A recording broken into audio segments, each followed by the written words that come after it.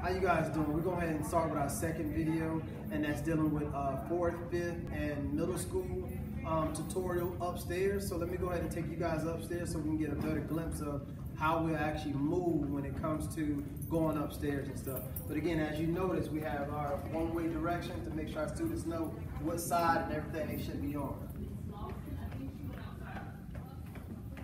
So as we actually come up here, we always start off, we have our 5th grade class first. We have one 5th grade class in this hallway here, and we also have our AVID program. So we have a 5th grade class and also our AVID computer lab, that's where our AVID classrooms and things will be at.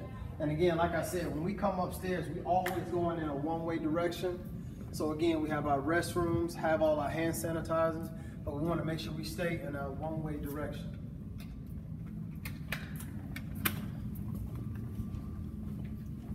So now that we also in our one half of the 5th grade hallway, these two classrooms here are the other two 5th grade classrooms.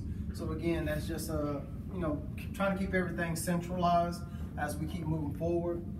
We also have our art classroom here.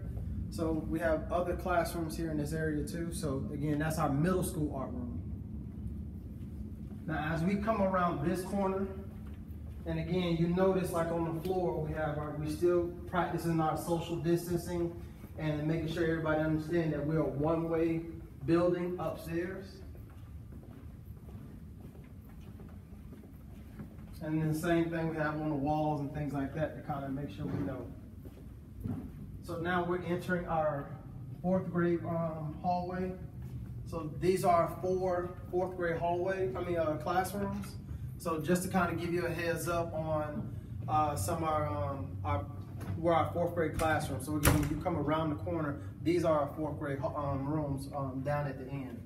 All right, so now that we actually in the middle school hallway, how we have it set up here is that the first 3 classrooms on the left, well, if you're going around the hallway, it'll be the left-hand side. The first 3 are 6th grade classrooms. The next 3 are 7th grade classrooms.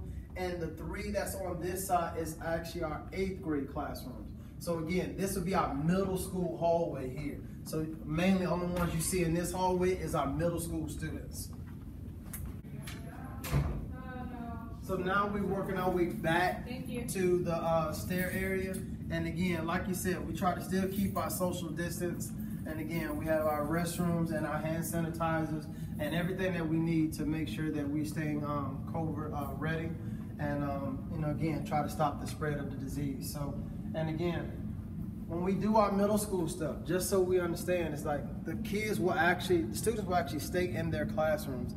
Our teacher will actually rotate, so that'll make sure that it alleviates them coming into the hallway, being so close together and everything like that.